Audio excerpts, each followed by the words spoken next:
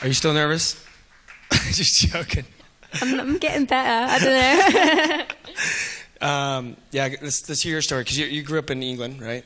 Yes, I'm from England. That's why I speak this way. Although my family say I sound American now, which is crazy, right? Yes. I grew up in a Church of England church, so it's like not quite Catholic, but very close, very traditional, very religious. You turn up on a Sunday, but basically you do whatever else you want for the whole week, you know. And growing up, my life looked no different to someone that wasn't a Christian, but you just kind of felt guilty because you said you were a Christian. And it was very weird, but if anyone had asked me, hey, you know, what are you a Christian? Are you a Christian? I'd have been absolutely yes, you know. I know about Noah and I know about Jesus.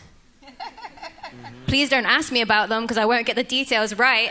But I've heard things and I'm definitely a Christian. And so, you know, growing up though, it was around starting early teens. I was just noticing that, you know, even the youth leaders and the teachers and everyone older than me that I looked up to was sleeping around, partying, doing all the stuff that we say we shouldn't do. And like, I remember going to Alpha course because you had to get confirmed to take communion, and like we would be reading things that we had to know so we could become a real Christian.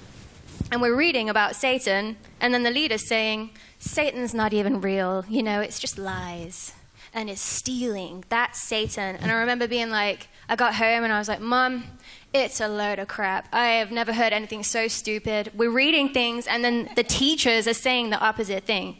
And I just remember I was so over it. I thought it's just really hypocritical people trying to feel better about themselves. And I really was just done. So, you know, I tried to find fulfillment in just the normal things that any teenager would, like becoming popular. I was really sporty. I was good at stuff, like, and I had a cool boyfriend from 2 years above, and it was like, oh my gosh, this is totally awesome. And I thought my life was so cool, you know? And it wasn't until I was 15 years old, I got dragged along to a church camp, and there was a worship time happening, and it was the same thing that you said. All of a sudden, I'm in tears, and I'm feeling something I've never felt before. It's the same stories I've heard before, and I'm around similar people that I've been around, but all of a sudden, I'm sensing that God's on me, He's real, He's asking me to come forward right now. I don't know what to do because I don't want to, and I hate these people, and they're all liars, and I don't know what to do, you know, and I remember them saying, you know, if you feel like you're meant to do something with music in your life, then come forward. And all of a sudden, I'm at the front, and I don't know what I'm doing. I'm weeping. Someone's praying for me and pushing me over on the floor, and I'm like, stop pushing me. I'm on the floor crying. What do I do down here? I don't know. You know, and it was just really a bizarre moment where God moved on me. I don't know what was happening, but it was real. And then directly after, you know, this prophet calls me to the front and basically tells me that I've got to change my life in front of this room of hundreds of people. And I'm like, so I go home and I don't change a thing because I knew he was asking me to get rid of stuff that I loved. I knew he was going to ask me to change my life, and I just did not want to. So I spent the whole next year, and my life looked no different at all. It was like an amazing moment that I quite easily forgot.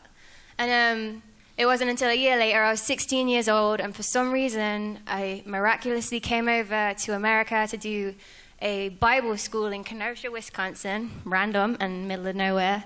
And I had to leave my entire life behind. God ripped me out of my life, and I didn't realize that I was never going home. I thought I was going home in a few months, but God removed me from my situation, and I met him in a way that I just didn't think was possible. Like, all of a sudden I realized God is real. If God's real, then this story I'm reading is incredible. Like, all of a sudden things became exciting. I'm like, oh, that's why people read the Bible, you know? Like, I was reading about Shadrach, Meshach, and Abednego, and like, they got saved from fire. They were thrown into a fire so hot the people throwing them in died. Yeah. I'm like, that's the same God that you're saying I know? It was just like everything changed because it became real. And, you know, it took me giving up things that I thought my life was awesome and great, and I didn't realize it could get better. You know what I mean? And so it wasn't until I was 16 years old I met the Lord in a way I didn't know was possible, and it's changed my life completely since.